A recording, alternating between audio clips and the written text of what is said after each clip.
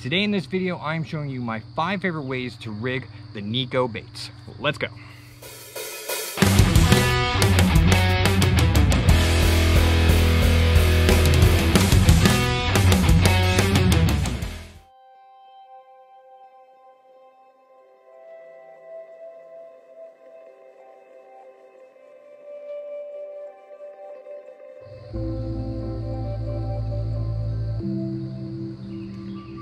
On this one right now, I am running the Nikko Craw, and this color is Magma.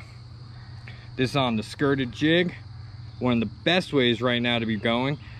Magma, if you didn't know this, think about it. Right now, this time of year, fall, the molt is on, the males are shedding their skins, and this is their color. Identical to what they look like right now in the water. Go look. Nobody has a red craw like that to mimic that molt color. Pair that with a skirted jig, you'll be slaying them. On this one, I am rocking the Eclipse.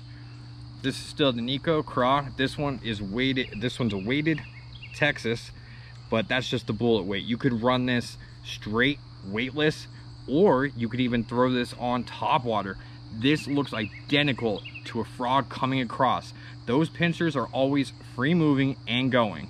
Best thing though, when running it with a bullet weight, having it down on that bottom, this time of year, all those craws are up and in the defensive position. And this right here, the most buoyant you will ever see. Right up, looking like it's ready to attack, and a bass will just eat it up. All right, this one right here, this is the Tadpole on the drop shot. This one is Mudbug. Right here, you'll see we have the other 3 colors that it comes in. Comes in the Fusion, the Galaxy, and the Obsidian as well. The Obsidian, I'm telling you right now, that the most potent scent you would ever smell on a plastic. It's insane. Right here, running around 18 inches on the regular drop shot weight. Perfect. Don't even need to worry about that. If it's going shallower, drop it down. These are so buoyant, it'll stay up, constantly float. And if you have any issues with the slipping off of that hook, go ahead, do not be afraid to add a little bit of glue onto it, because it'll keep it nice and tight and it'll constantly stay floating. On to our 4th way. This right here is the Midwest Finesse, commonly known as the Ned rig. Now before you go ahead and try to switch off or fast forward, check this out. This is the Hellgrammite in Obsidian. Ridiculously potent scent. Check out this durability. Come on, no one else can give you that type of stretch, durability, comeback. Now, the other great thing about this right now, it's buoyant. Now, especially if you're a beginner to the Ned rig, the Midwest Finesse, this right here is the best bait for you. It is so buoyant, you have no problem bouncing it along the bottom and still keeping that tail up, helping you practice get through all those different areas and get those bass. Now on to my last, number 5, my all-time favorite way of being able to rig these, because you cannot do this with any other bass worm on the market, I guarantee it. This is the Nikko rig. Now right now I do have the nail weight in the tip, but in this unique body, it's hollow. And if you see the holes right there, I bet you don't see something else that's common to these, is that O-ring. With these, you do not need it. You're able to bring it right through these O and come right through and have it stay perfectly locked in that position. And then as you're coming through, look at that stretch. Extra durable, stays in place, never having an issue.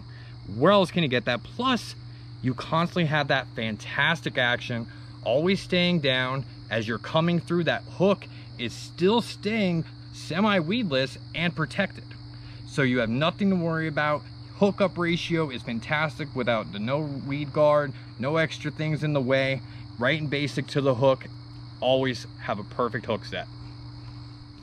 All right guys, before we go and wrap this video up, I have a question for you. Have you tried these Nikko baits? If you have, please, in the comments below, let me know if you have. Let me know your favorite style of rigging it, and also which one is your favorite. Now to wrap this up, please do not think that any of these styles are exclusive to each one. You can rig any of these either way. Right here, that is the bass worm. That is on the Midwest Finesse, the Ned rig. You can cut it, bring it down to size. You have the craw on the skirted jig like that.